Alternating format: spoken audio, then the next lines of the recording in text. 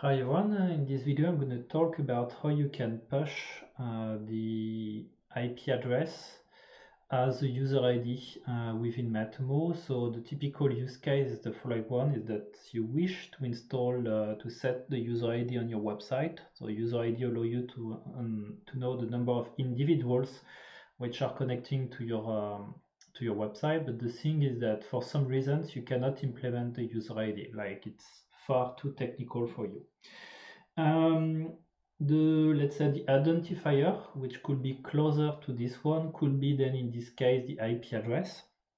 The IP address, however, has some let's say drawbacks. It means that it's provided by your internet service access provider. It can change from time to time. It represents more a household, and in some cases within the same company everyone has the same IP address, but we're gonna say it's better than nothing. Another case it's with the IP address is that of course it's personal information, so you need to get the agreement of the people in order to measure that out.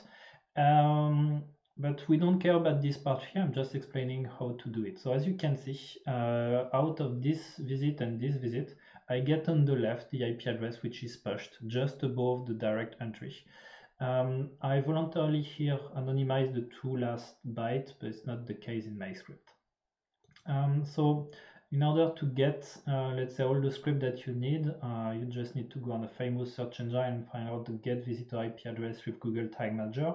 Then once you do so, you will get information about what you can implement. In my case, this script wasn't working, but this one was working. Okay, and I think that this one is probably better because it's not using a third-party app. It's just using, in fact, the server, your server, in order to release the IP address. So what I did is I just copy and paste the script. You can of course adapt it for Matomo specifically by just changing the window.data layer push and remove the event part over here if you don't want, because the big thing here is that what we want to get is just this part dealing with the IP address. Okay.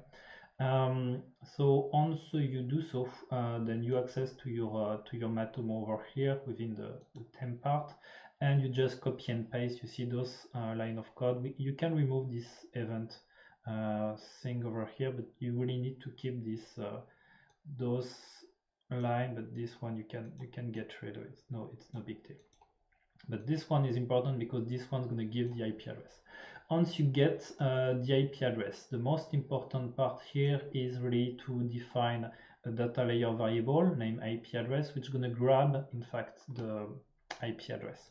Then next thing that you want to do is that you want to go over here, configure Matomo, and then to set as the user ID the IP address in order to go and fetch it. And as a result, once you are done, well, you will get the user ID over here for each of your visitors. So they will be now identified as individuals based on their IP address, and can be useful in order to determine, let's say, how many individuals are getting on your website without spending much time on development. Hope you enjoyed this video. Thanks for watching.